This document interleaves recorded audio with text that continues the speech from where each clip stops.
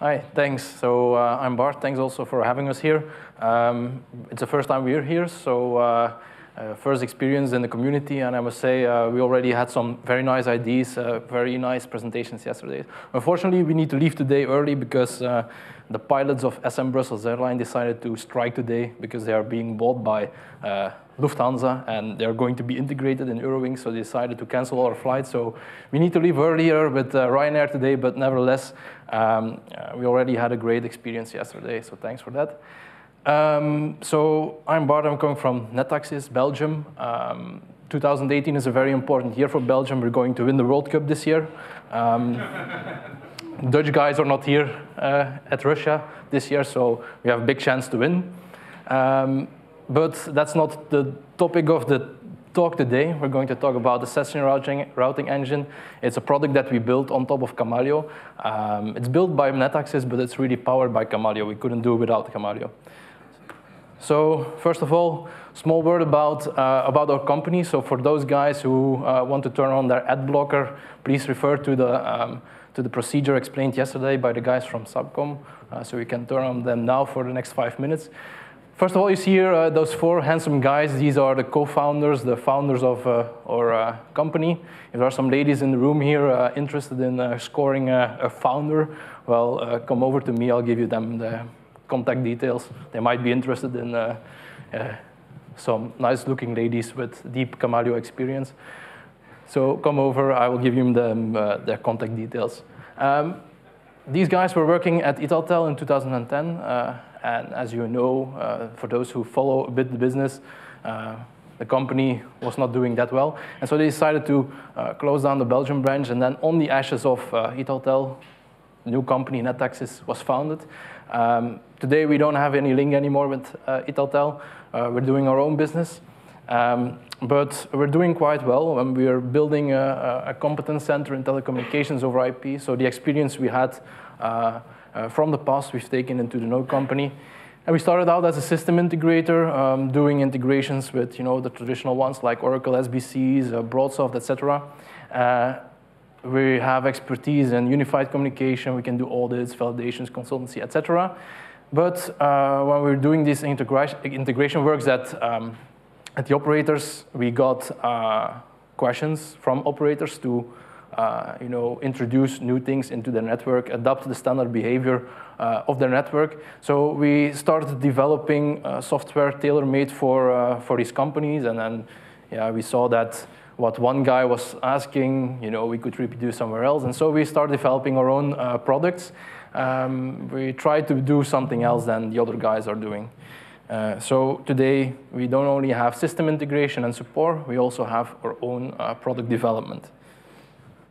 And like Daniel said before, we started out in the Benelux, but we're recently opened an office in UK. We have some in France, and we have a development team, but also sales guys in Italy. So we're extending to the rest of Europe, just like we will do with the Red Devils this year. We will conquer the world, of course. Our customers, you see, mainly Benelux, but we also have some customers already in France, in Luxembourg, and even in Singapore.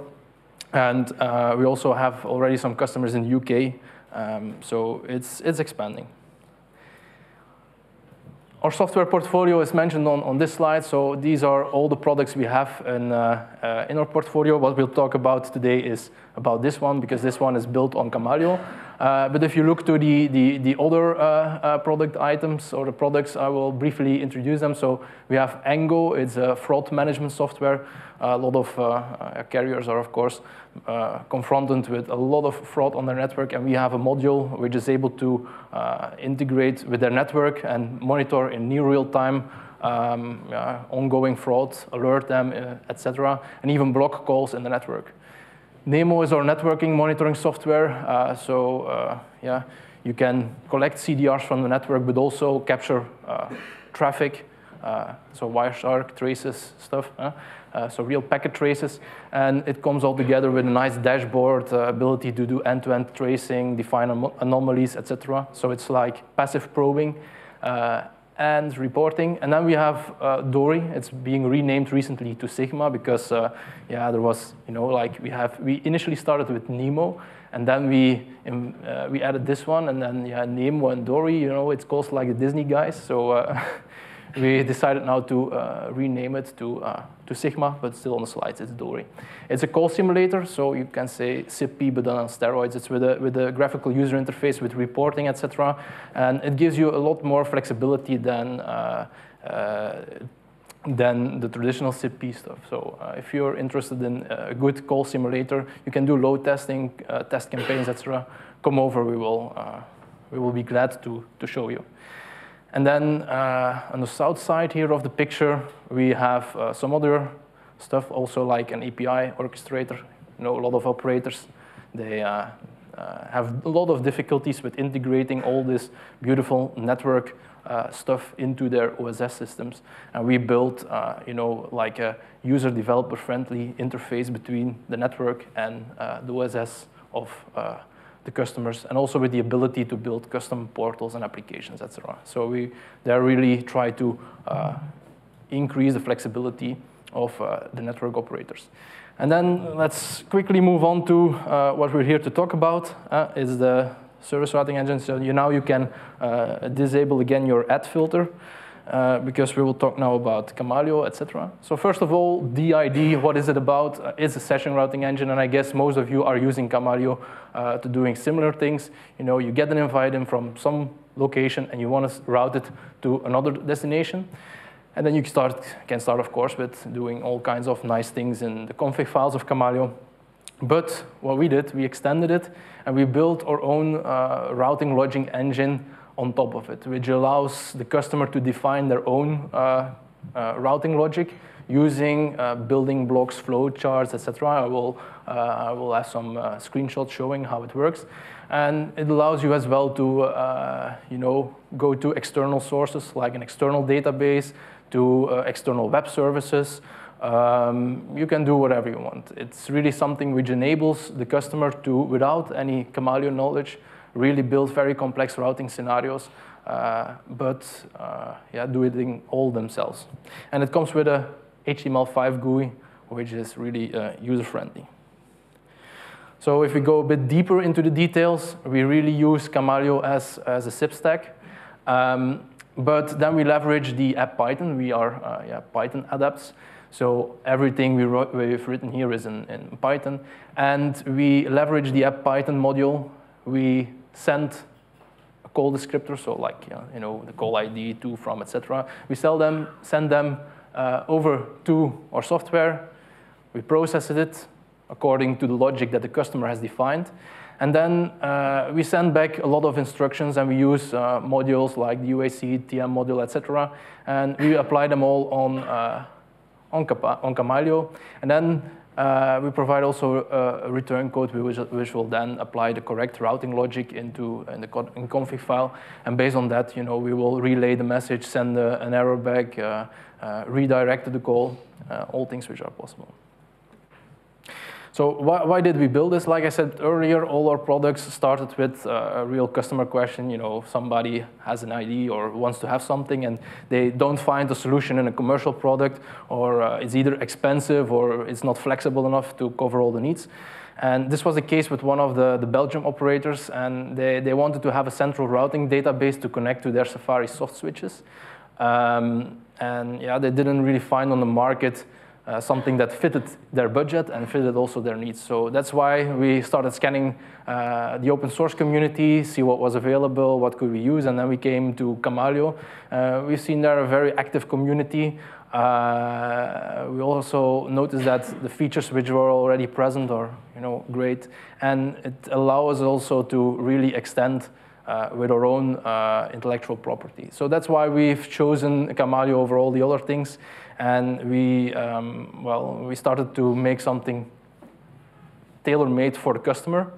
But then we saw other customers, and they had similar questions. It was also not only operators, but also enterprises.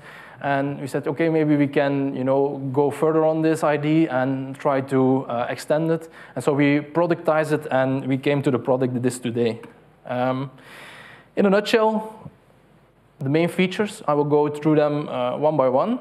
So first of all, many operators, of course, ask carrier-grade setups with redundant element managers and call processors, you know, the traditional stuff. So, you know, they ask, we do. This is how a setup typically looks like. We have element managers in an active hold standby setup. We have call processors spread possibly over multiple data centers.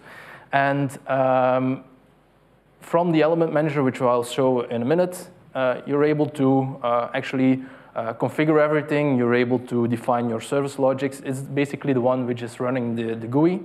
And all this thing is being replicated to these call processing nodes.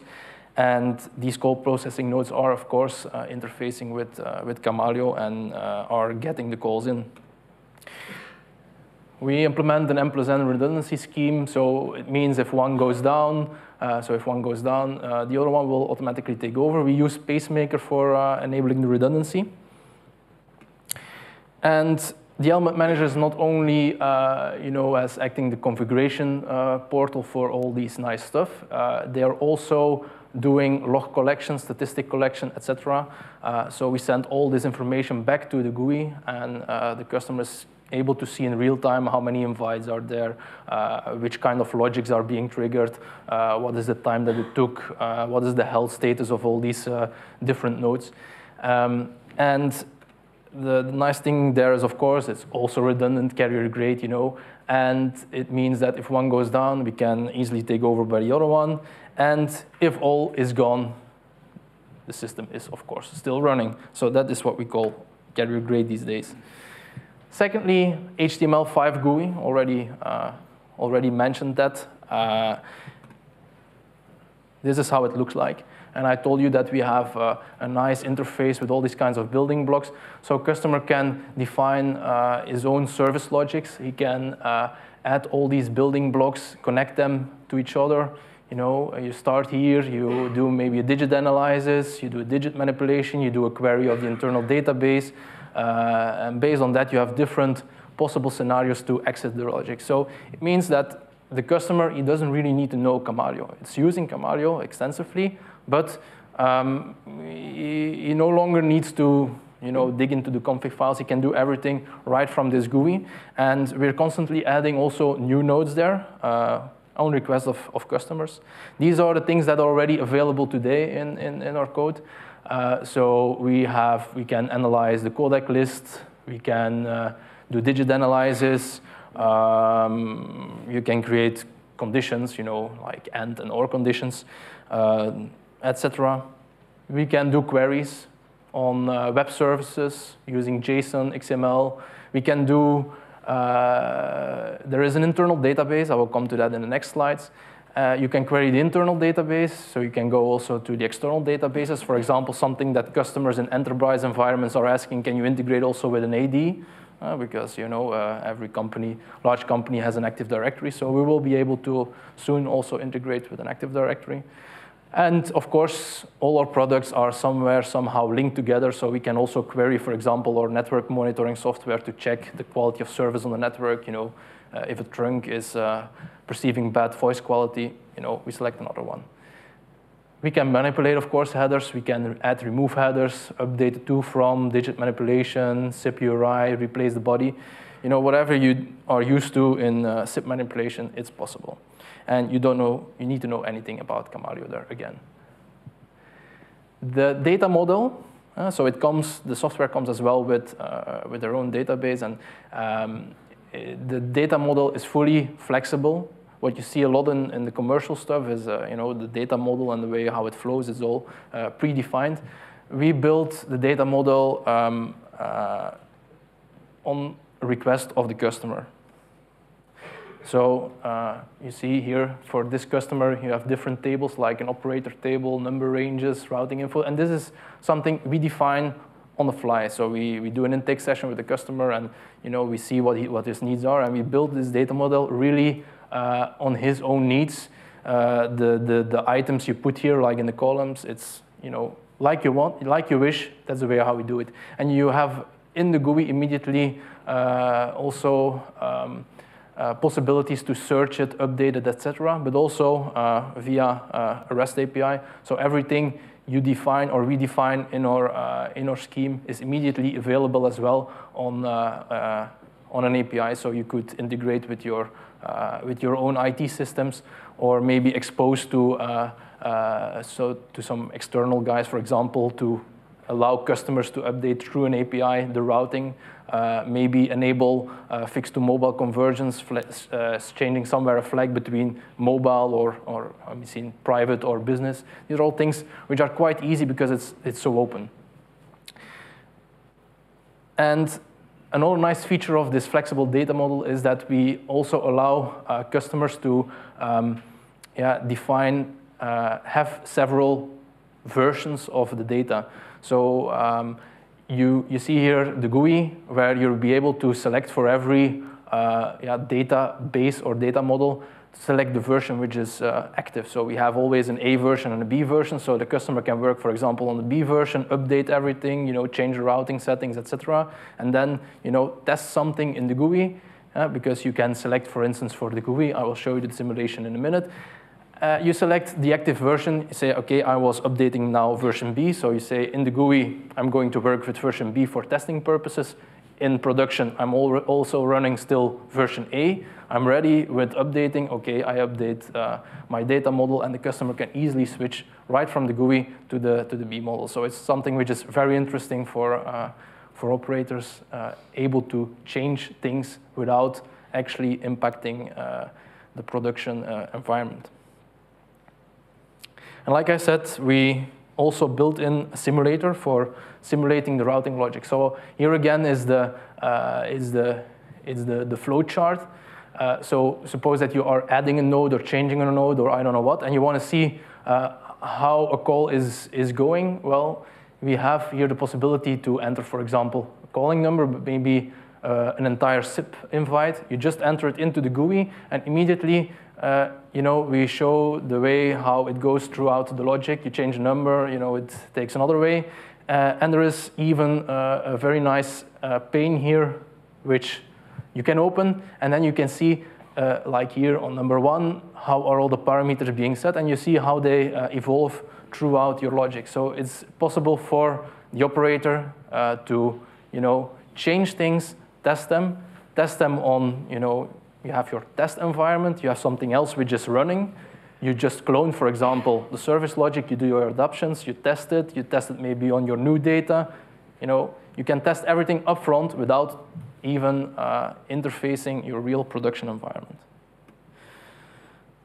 And last but not least, I do not have a screenshot about that, but we also have blocks in there to adapt the CDR format, because every operator wants to charge some way, somehow, the calls they have. And then it's sometimes interesting that you can add additional fields. Traditionally, CDRs of the traditional vendors, they are fixed and you need to integrate it, and etc. We also have we have a base format, but you're able to extend it very flexibly. And you can do very nice things with that. And of course, the last thing, like I already said, all our products try to integrate as much as possible with each other. So you see, we add APIs, we can, everything can talk to each other. Now, going more into the details, what are the technologies that we used? So first of all, Kamailio, but that was something you already knew. We use Python, that's the language we prefer, and then we use things like CherryPy, SQL Alchemy, etc. We use ZeroMQ as a messaging library in order to communicate between the different processes that we built. We use Postgres as the database, the replication stuff, it's Postgres. And then in the front end, we use React, and we use also D3.js. It's a JavaScript library which is being used to make the fancy block stuff. And apparently, according to our main developer, this was the most difficult part of the entire solution. So if we dive a bit deeper into the solution, we have several processes. On the next slide, you will see the architecture. So on the element manager, we basically run the GUI, the REST API, etc., and also a process which collects all the logs and the health status of all the different modules. And if you go then deeper into the element managers, well, there, of course, we have Kamailio, because without Kamailio, no SIP. And then all these things are our own processes. So we have a message broker, which is implementing a 0MQ routing service. And all the other elements, they connect to this broker. So we have different call processors per virtual CPU. We have normally one call processor. And it's this one which is then applying the service logic. We have an agents monitor, because traditionally all the SIP destinations, you try to scan them with options. This is what this thing does. And the health monitor, it's monitoring the health of the different processes. And if we look more into detail how the thing is being built up, so we have Kamailio. We use the app Python to talk to the interface module. We send the call description to there. And from there, from this module, we actually switch to 0MQ, and we convert what we get from Kamailio into a JSON format, and we put it out onto the 0MQ message bus. And from there, it goes to the broker, which is then sending everything to the call processor, which is at that moment the least loaded. So we select always the most healthy one. And this guy is then looking in the database or in his memory, fetching the logic that is being defined by the customer, applying the entire logic, and then send back over 0MQ all the instructions to the Kamailio interface. And then we, of course, publish all logs and statistics, etc., towards the central manager, which is then located on the element manager, to which the graphical user interface is connected. So this is a bit the architecture of the software that we built. But like said before, the processes are a bit spread over the different nodes. Now, for what do we use it? Where do we? So we said we already sold it several times. So I had two use cases. So the first one is a national wholesale carrier in the UK. If you know something about wholesalers, etc., and you look at their poster, you might know which one. So they have several customers, and they provide these guys with, connectivity to different carriers in the UK and abroad. Well, they had a Sonos setup with PSX. I don't know if you know it, it's quite complex, but they had a lot of problems with it. And we came in and we showed them our service routing engine, and they immediately saw the value of the solution. We built a custom database for them, and we implemented the solution as a routing engine. We use it, I think, in redirect mode. And it's already in service. They're already taking traffic with the solution. And they have quite some nice plans with the solution. They want to really leverage the API thing I showed earlier. They really want to leverage to differentiate and provide additional services to their customers. Other cases in enterprise scenarios, many enterprises, large enterprises, are moving to Skype for Business or something similar, but they still have some traditional stuff like Avaya and some Genesis stuff. And usually large enterprises, banks, etc., they have quite a large landscape of UC and PBX, etc. solutions. And usually they have somewhere some static files routing, defining the routing internally. And many of them are looking into something more flexible to ease migration, to get more grips on their network. And there we also have proposed and implemented our service routing engine, which is then acting like a central routing element between different carriers on the north side and their different UC PBX implementations on the south side. And many of them are these days also looking, of course, into call recording. So, this was the presentation. I don't know if I'm in time. I guess I am. Yeah, thanks for your attention. We have time for some questions. Well, I have to say I'm somehow amazed about what you achieved with that, building things from the web interface. I think Andreas, which I know is still here, Andreas Grening, no, is maybe outside. He was the one that tried to build the OpenSCR wizard web wizard. Who remembers that? Oh, two. Oh, so old, guys.